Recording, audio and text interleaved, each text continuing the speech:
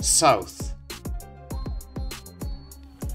In silence, I see them drift away as they cross the wall in step.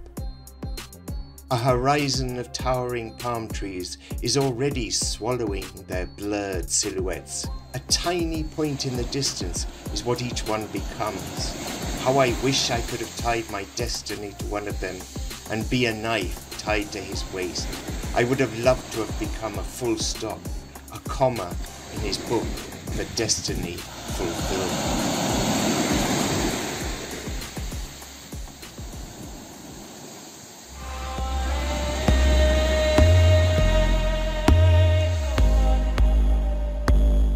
With shotguns slung over their shoulders, they walk away. Duck and wild boar hunters making their way through the cane fields. I catch their laconic words and cover their silences with others harvested from my own crop. Only misfortune dictated that I was born in the city, away from the fields, where my people's roots sink deep into the ground, where my cousins built a reed house for visitors on the river bank.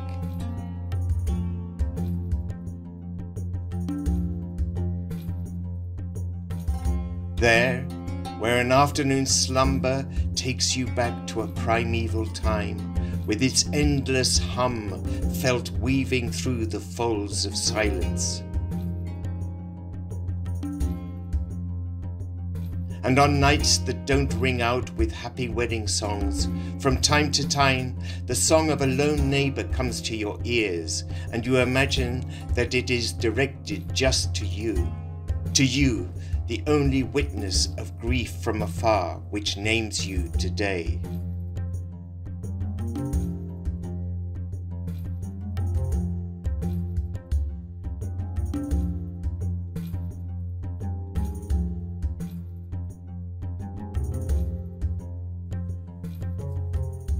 Of the insects in the fields, I know their buzz in all their variations.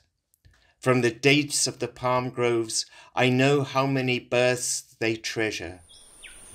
From the birds, I can guess their colorings by the sound of their songs. I learned early to avoid wild boars, incapable as they are of seeing the slant. Of the dead children's corpses floating in the water, I am the orphan.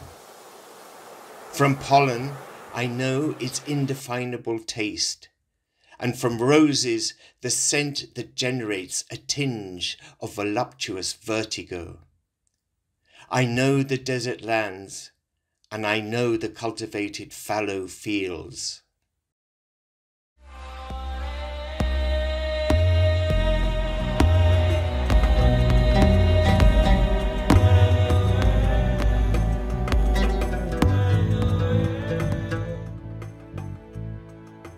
Like an orange at the bottom of water, the South rests in me.